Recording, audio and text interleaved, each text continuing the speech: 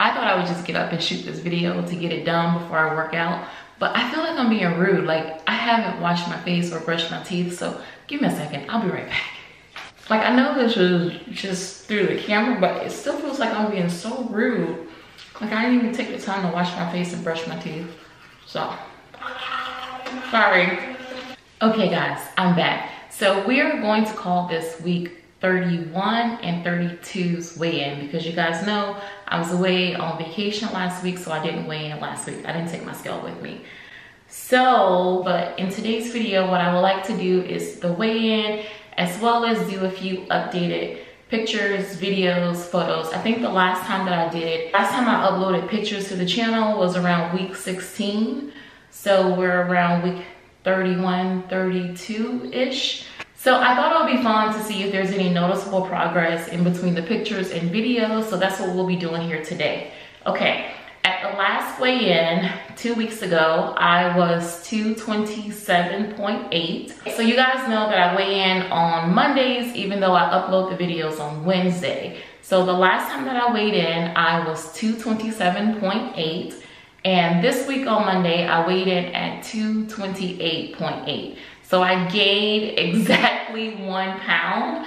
But you guys, listen, just to be honest, I'm a little proud of myself that I only gained 1 pound. I think I mentioned in another video that between the week of Christmas and New Year's, I reintroduced flour and sugar into my diet. I didn't do it in a way of where I thought like, oh, this is something that I'm going back to long term.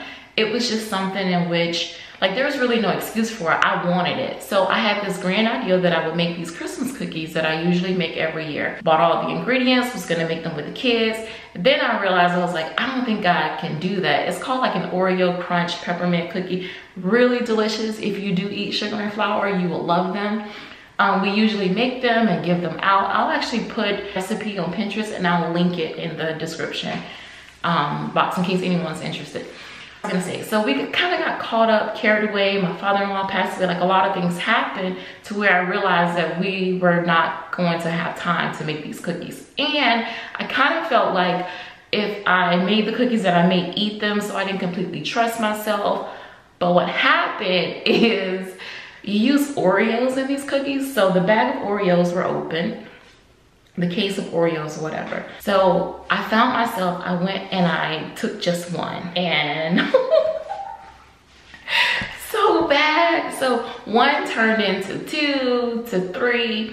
I think I had a total of like eight Oreos during the time frame of that week between Christmas and New Year's. Like, just from going back and forth, like doing just that one thing. Before I stopped eating sugar and flour, Oreos was not even like my favorite cookie. So it was just, it's the sugar addiction. I'm telling you, I can't do it. I don't know why I tried to play around with it. Shame on me, shame on me. But anyways, in today's video, so I'm gonna run some video just to kind of see from all angles, and then I'll compare them on the other side to the videos from before. And remember, the videos from before are not from when I first started my journey. I think I was about 12 weeks in at that point. All right, guys, so I actually had to come home from work and reshoot the video and film because what I captured this morning just was not up to par. So here we are. We're going to take a look at where there we go. So this is the front here. On the left side is 12 weeks in, and on the right side is where I am currently. So here's a side view, and then here's a view of the back, and here's a side view here, but I didn't capture this side at the beginning. Yeah, and then there's more of a side. So I can definitely see like some improvement, particularly here's my apron area here. That's what I call it anyways. So I can see where it's a little bit smaller there. Same thing here as well. A little bit smaller there. So there's some progress being made. Something else that I noticed when I was trying to edit the videos was that most of the focus was like on my core area. But the truth is, and I maybe need to focus a little bit more next time, but my arms have definitely gotten a little bit smaller. Like I couldn't see a major difference in the core area. Even, you know, they were kind of dark, but I still didn't see a big difference there. And then I don't have any pictures of my legs, so I think for the next video, I may switch out and try to wear something different because my legs are also a bit smaller, but I don't have any before pictures to really show like where I started from. I also thought it would be fun to show you guys like this. See how that sweatshirt is like fitting me? And then as time went on, it became more and more loose, and actually it was even more baggy. So this just goes to show me that I'm definitely making progress. Even though the scale may not be moving as fast as I would like for it to, I'm definitely making progress. So this just motivates me to continue to keep going. Here in this photo, the one on the right was taken in July of last year, and then the one on the left was taken in November of last year. Same set of scrubs, but definitely more room.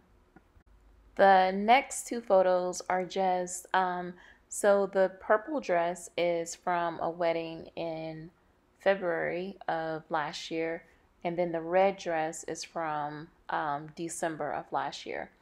And then again, we have the same purple dress, and then next to it, we have, I'm wearing this dress like for a date night that we did in November of last year. Here I am including a comparison in workout gear. So the ones on the left are from midsummer and the ones on the right are from December of last year. So midsummer versus December, definitely some progress going on there. And lastly, I thought it would be fun to share some face-to-faces. So before and during my current weight loss journey. 30 pounds down. So proud.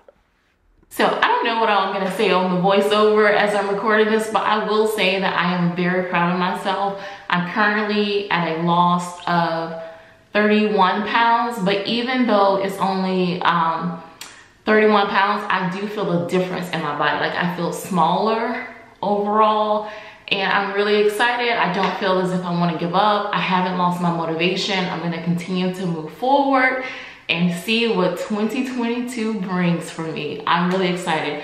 I hope you guys are doing well on your health journeys, your wellness journeys. I hope you guys are investing time into yourself. I hope that you're loving on the people around you and that you're being loved back just as much. And I really hope that you're smashing your goals for 2022. For me, the new year kind of got off to a late start because I was still on vacation, but I am here and ready to go. All right, guys, don't forget, if you like these type of videos, don't forget to like, share, and subscribe, and I'll see you in the next video. Bye.